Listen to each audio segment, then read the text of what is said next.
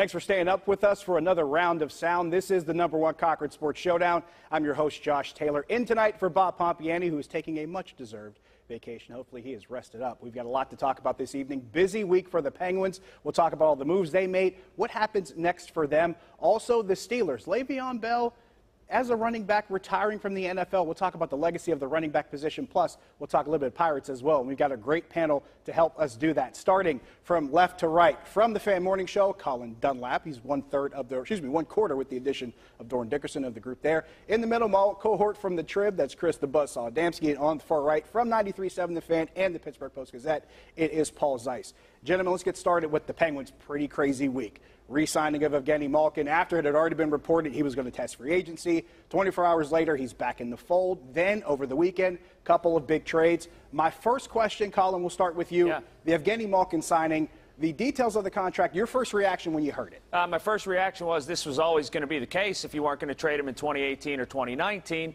I think the term is probably too long, but much like a lot of baseball contracts or a lot of hockey contracts, you're going to pay probably 2, maybe even 3 years. In this case, I think probably 2 years too many. And that's what it is. That's the going rate now. You hope to get, I think that you have probably 100 good games, maybe 125 good games left of Evgeny Malkin. Unfortunately, in the way the contracts are structured, especially for good players, you're going to have to overpay in term. I think that the rate, the money is absolutely right. It's just, what's he going to be at the end of that contract? That was one of the sticking points, was the term, whether it was 3 years versus 4 years. Chris Adamski will go to you for this one, because one of the discussions was keeping the band back together. Was it good for sentimental purposes, or was it their best chance to win? Where did you fall on that one?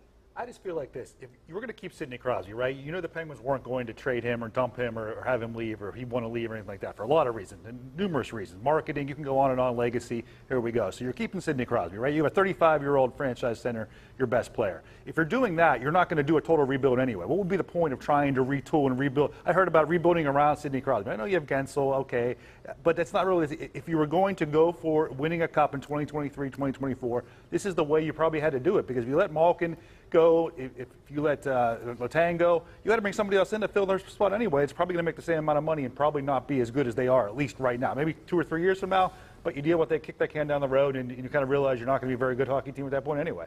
Paul, you and I talked about this Friday, how your reaction to the contract. I know you, for one, weren't a big fan of it, but there was a discussion of, were there better options out there? If there was a better option out there, what was it for the Penguins? Well, here's the thing.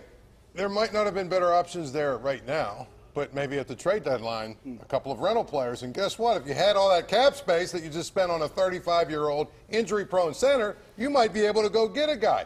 What happens if your 2 injury-prone goalies are injured and you need to go get a goalie at the trade deadline because you're going to try and win? See, I think people were looking at it as all or nothing right now. Like, oh, well, who are you going to sign right now? Okay, well, there's nobody probably available right now that you could get. But that money, under the salary cap, you go get, a couple of complimentary players. You give yourself $2 or $3 extra million to have, and then maybe next year you go out and get somebody. So don't you think that the Penguins think, Paul, that having Malkin employed, and I can understand where you're coming from, but having Malkin employed allows them to get to that deadline best suited in contention? Because there wasn't anybody right now. Perhaps, but my thing is, Letang made sense.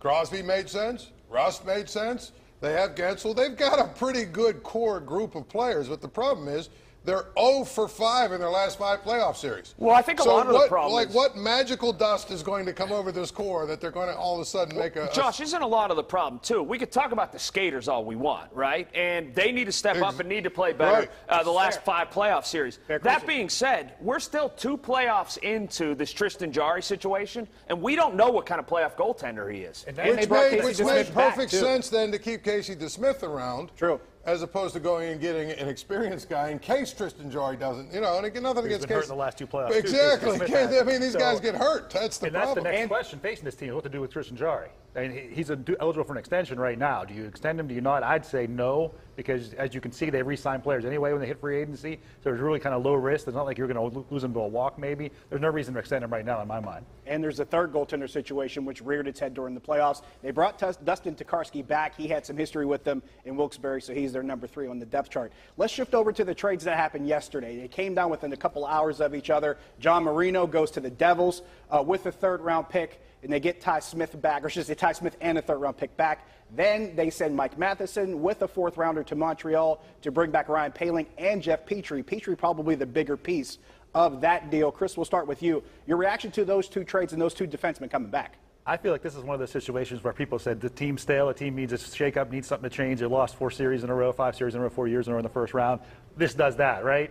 Now, you could objectively sit here, and who's better, Mike Matheson or Jeff Petrie? To me, they're kind of similar players to a point. I know one of them is right-handed and left-handed. You got that whole situation. Ty Smith's a nice young player that maybe turns into something, maybe a Justin Schultz-type defenseman that eventually comes to this system, an offensive system with talented players, and becomes a good player. And they lowered their cap hit with the move. So overall, I don't think anything to complain about, but I don't know if it's really going to transform the team that great. I just can't believe Pettersson's still part of this organization. Right.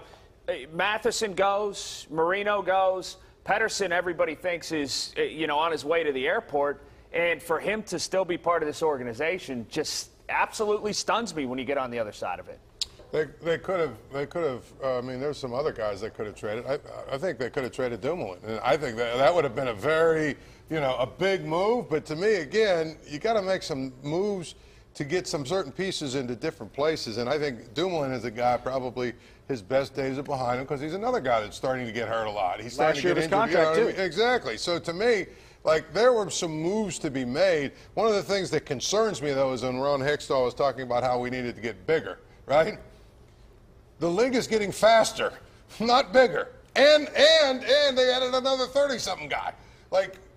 The Rangers, you watch all these younger teams with all these young legs, it's all speed-based. Yes, they got some bigger guys that hit, but that's the concerning part. You've got to be able to skate with these teams. Is that very Brian Burke and very Ron Hextall is to go kind of older and more experience, more grit, more sandpaper. And the head coach hates that fine. Right?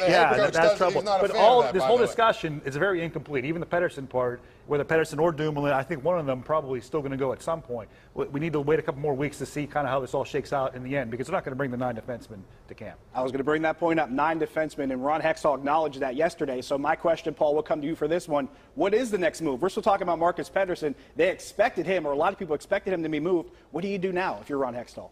Well, again, we just talked about it. I probably do. I actually might even move Tristan Jarry. I know that is but if you can get the right deal for a goalie, I mean, I might do that. And what are you building up after you do that? I don't think they would do that. I don't think they would do that. But I think if you trade, again, there are guys on this roster that you could trade and maybe get, some decent pieces to build on. Pettersson has to go for a 3rd or 4th round, for a 3rd or 4th line help. I mean, you have to build up the bottom half of your forwards. You have to do something there. They've not been good enough, and it has to happen. And that's where cap space is needed to try to help get guys to fill that bottom 6, especially when you let guys like Danton Heinen and Evan Rodriguez walk. We got to take a break. When we come back, we will talk about the Steelers. We'll talk about the running back situation. Le'Veon Bell has officially retired. We'll get into more into that when we come back. Stick around.